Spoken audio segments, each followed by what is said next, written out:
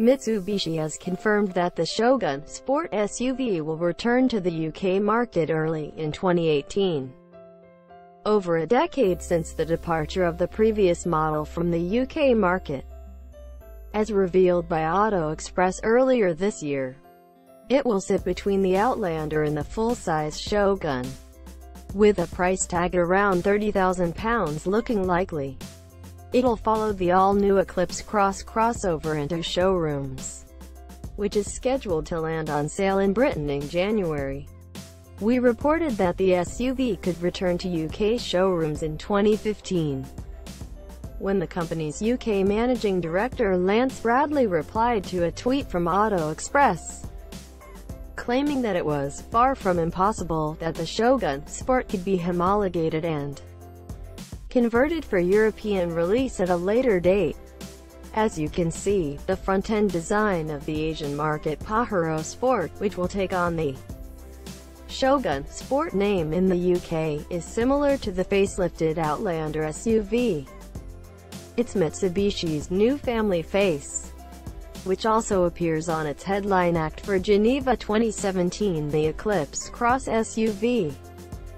The model is based on the platform of the new L200, and the pickup roots are visible side-on and inside, with a similar ride height and door profile, plus a cabin inspired by the firm's pickup.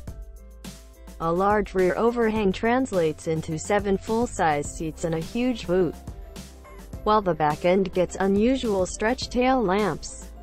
Under the bonnet, UK buyers will be offered a 2.4-litre 4-cylinder diesel engine producing 178 bhp and 430 Nm of torque, sending power to a selectable all-wheel drive system via an 8-speed automatic gearbox. Features such as hill descent control, trailer assist and hill start assist will be standard equipment in the UK.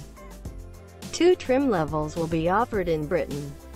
Both will feature leather seats as standard, alongside keyless entry and a starter button, LED daytime running lights, and an infotainment system fitted with Android Auto and Apple CarPlay. The as-yet unnamed range-topping model will built on this with heated leather seats and a suite of driver assists, including a forward collision warning system, blind spot assist, and a 360-degree camera setup linked to the infotainment display.